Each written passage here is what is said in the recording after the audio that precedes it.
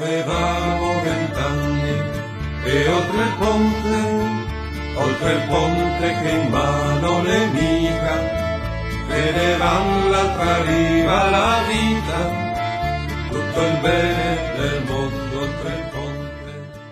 Ben ritrovati in questa nuova puntata di Avevamo 20 anni. Oggi parleremo dei tanti impegni, delle iniziative sindacali che ci sono proprio questo mese di ottobre, perché ci aspetta appuntamenti importanti. C'è uno sciopero generale previsto per il 16 di ottobre con manifestazione a Bologna e poi una grandissima manifestazione il 25 invece a Roma.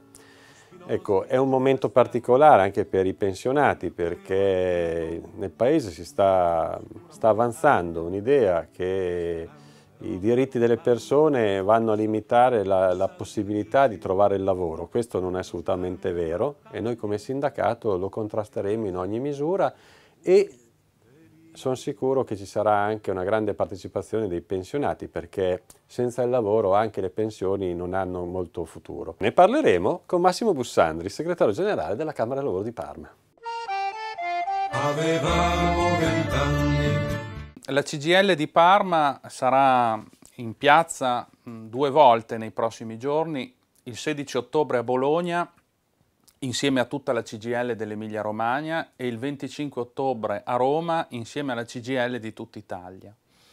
L'oggetto dello scontro e i motivi per cui la nostra organizzazione ha scelto di ritornare nelle piazze di questo Paese sono ovviamente legati ai provvedimenti del governo in materia di riforma del mercato del lavoro. Provvedimenti che noi riteniamo profondamente iniqui e sbagliati. Quello che si legge nella seconda parte del Jobs Act in sostanza è lo smantellamento dello Statuto dei lavoratori. Viene ancora riportata l'attenzione sull'articolo 18 come causa della dualità e dei ritardi del nostro mercato del lavoro. Non vi è nulla di più sbagliato di questo. Si vuole intaccare l'articolo 4 che tutela i lavoratori da un utilizzo improprio degli apparati di videosorveglianza. Si vuole toccare l'articolo 13 che tutela i lavoratori da fenomeni di demansionamento impropri. Ora, io non mi concentrerei sulle singole norme perché sono assolutamente convinto che l'attacco sia allo Statuto nel suo complesso, cioè si vuole affermare l'idea che è cara a Sacconi e a Ichino, che sono i veri ispiratori di questa manovra, ed è stata sposata senza attenuanti da Renzi, che in buona sostanza i lavoratori non devono più avere un loro statuto. Se i lavoratori non hanno più un loro statuto vuol dire che non sono più soggetti di diritto, come dice la nostra Costituzione, ma semplici fattori della produzione. Cioè si vuole portare indietro le lancette dell'orologio di almeno 45 anni. L'altro ritardo vergognoso del governo è il finanziamento degli ammortizzatori sociali. Il piano predisposto è assolutamente insufficiente. Se dovesse passare così com'è, dall'anno prossimo si sganceranno dai posti di lavoro altre centinaia di migliaia di lavoratori che non avranno più la copertura degli ammortizzatori. Quindi queste sono le ragioni per cui la CGIL dell'Emilia Romagna ha proclamato lo sciopero il prossimo 16 ottobre, giovedì. Dovremo riempire la più grande piazza di Bologna. Dovremmo essere in tanti, lavoratori, pensionati. Anche i pensionati sono coinvolti nel tema, perché in un mercato del lavoro che non risolve il problema della precarietà e della frammentazione, la base da cui si attinge per la corresponsione degli emolumenti pensionistici è una base sempre più incerta, oltre naturalmente al fatto che i pensionati sono quelli che hanno costruito i diritti di cui oggi i lavoratori fruiscono e quindi ne sono anche la memoria storica e i custodi storici. Sabato 25 ottobre, manifestazione nazionale a Roma, questa senza ovviamente giornata di sciopero. Anche qui invitiamo lavoratori, pensionati, disoccupati, studenti, precari. Si parte da Parma all'1 di notte e ovviamente poi dalle zone secondo orari riproporzionati. Ci sono le partenze dei pullman da Borgotaro, da Langhirano, da Collecchio, da Fidenza, da Salsomaggiore, da Sorbolo, da Colorno. Per ogni informazione invitiamo a rivolgersi ai propri funzionari di categoria oppure al numero 0521 297 703 oppure prenotandosi anche, abbiamo aperto anche una mail dedicata che è manifestazione25@cglparma.it indicando nome, cognome e recapito telefonico. Avevamo 20 anni. E adesso Nadia Ferrari, il direttore del patronato Inca di Parma, vi parlerà del progetto Mai Soli. Vorrei cogliere l'occasione per ricordare a tutti un servizio molto importante che il sistema servizi della CGIL sta attuando da alcuni anni e che stiamo cercando di rendere ancora più efficiente, che è il servizio Mai Soli. Si tratta di un'assistenza integrata e completa alle famiglie che subiscono al loro interno un decesso. È un servizio importante perché mette in rete tutte le necessità e tutti i bisogni che le famiglie si trovano a dover affrontare per la prima volta e che mettono in difficoltà. Si parla della pensione di reversibilità che viene fatta al patronato, sia su appuntamento che ad accesso diretto perché ha una corsia preferenziale, le pratiche di successione fatte alla Sercop con un servizio dedicato di appuntamenti e tutte le altre pratiche che l'intero sistema dei servizi possono fare o devono fare in caso appunto di decesso. Ad esempio nel caso in cui il deceduto sia un lavoratore attivo, le pratiche di recupero delle spettanze che viene fatto dall'ufficio vertenze, oppure anche l'incasso di assegni una tantum previsti dalla contrattazione integrativa di categorie. Vi invitiamo pertanto, nel caso vi trovaste ad avere queste necessità, a rivolgervi alle nostre sedi. Per quanto riguarda la città c'è la sede di via Confalonieri, c'è la sede del CAF in via Spezia, c'è la nuova sede del patronato Inca e dei servizi in generale in via Casabianca 33, oltre che a tutte le sedi della CGIL e le camere del lavoro nella nostra provincia. Avevamo 20 anni. Ora tocca a Fabrizio Ghidini, il presidente della Federconsumatori, che vi parlerà delle clausole vessatorie delle banche. Nei giorni scorsi Federconsumatori Nazionali insieme ad ADUSBEF hanno inviato una lettera di diffida a 13 istituti bancari di rilievo nazionale chiedendo la rimozione dai contratti bancari, in particolare dai mutui bancari, di alcune clausole vessatorie contenuti nei contratti, contrarie a tutta una serie di sentenze sia della Cassazione italiana che della Corte di Giustizia europea, in quanto clausole eccessivamente sfavorevoli per la parte debole, cioè i consumatori. Le banche interessate sono banche importanti, Unicredit, Intesa San Paolo, Montepaschi Siena, Ubibanca, BNL, Banca Popolare di Vicenza, Credito Emiliano, Banca Popolare Emilia Romagna, Carige, Banca Popolare di Bergamo, Banco di Sardegna e Cassa di Risparmio di Parma e di Piacenza. Quindi le clausole vessatorie sono di tre tipi.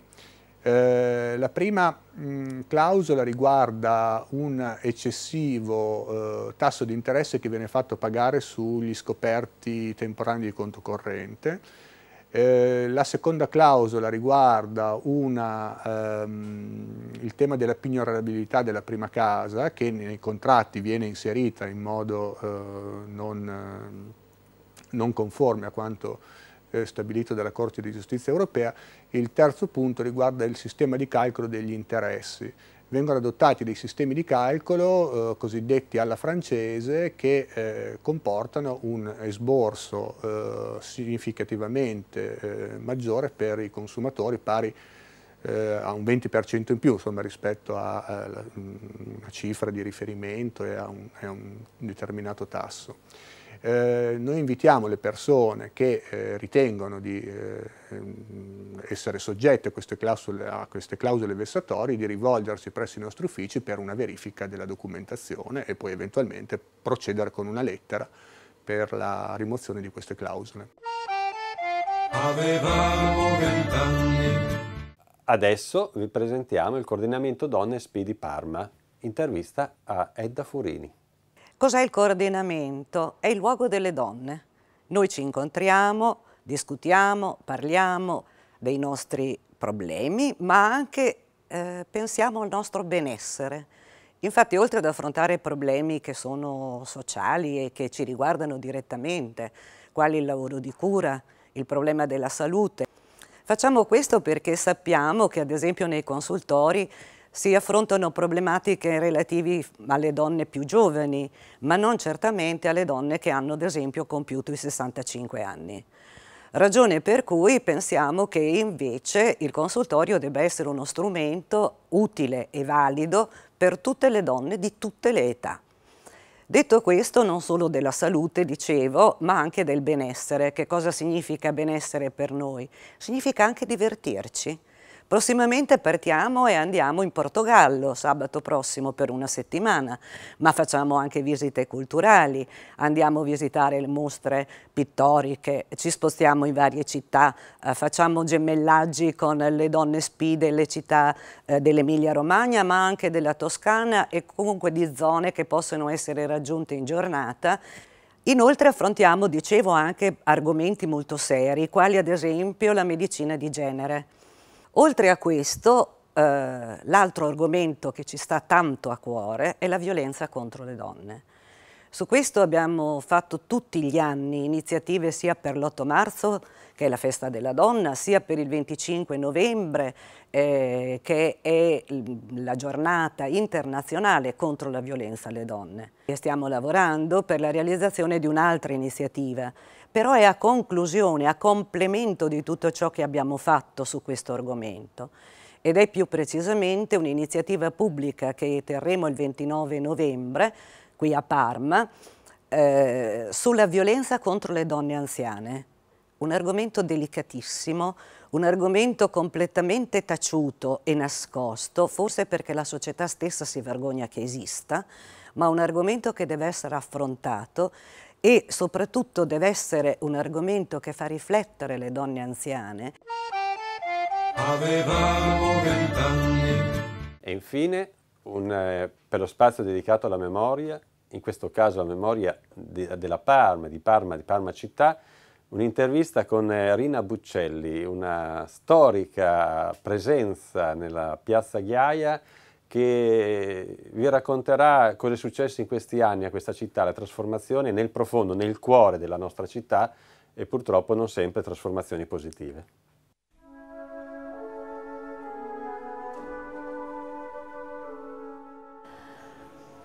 Della Ghiaia mi manca tutto, perché la Ghiaia per me fa parte della mia personalità, del mio cuore, della mia anima e del mio aver contributo che ho dato alla Ghiaia per avere una pace, una dignità. Arrivati a Parma che avevo 23 anni, quando sono venuta a vedere il mercato sono rimasta paralizzata, perché c'erano tutta la gente della campagna che veniva giù il mercoledì e il sabato con questi banchi così fastosi, così meravigliosi. Era uno spettacolo, c'era un afflusso di gente che io sono rimasta aperta. Poi ho cominciato con le mie bimbe a girare la città, vedere questi borghi. Quando siamo andati a casa, mia figlia, la più grande, ha detto: mamma, questa, noi abbiamo studiato Parigi, è la piccola Parigi.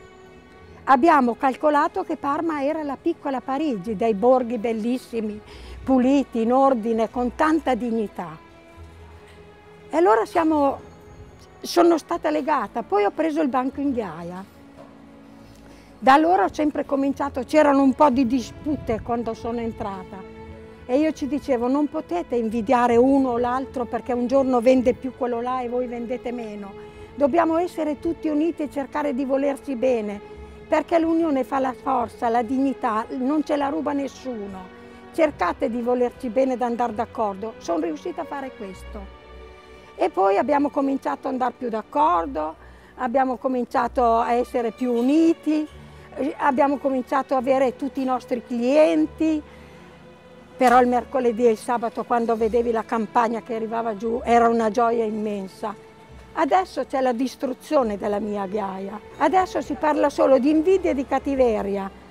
Non sono mercati quelli che vendono 1 euro, 5 euro e 2 euro. Questo mercato distrugge tutto, non ha ottenuto niente. distrugge tutti i nostri negozi, vede quanti negozi hanno chiuso. Un mercato si deve fare di persone corrette, normali, con tanta dignità, con tanta onestà. L'onestà e la dignità è la cosa più profonda che io ho nell'animo, che mi ha insegnato mia madre, che quando è morta avevo solo 14 anni. Sono cresciuta senza nessuno, ma che ho dato tanto anche a questa città, per quello che sono stata premiata anche col premio di Sant'Ilario. E quando mi hanno premiato non lo volevo accettare, mi hanno dovuto pregare in ginocchio perché lo accettassi, perché secondo me non me la meritavo, anche se ho dato tutto. La mia Iaia la ripiangerò finché campo. Avevamo 20 anni e oltre il ponte che in mano l'emica, vedevamo l'altra riva la vita, tutto il bene del mondo oltre il ponte.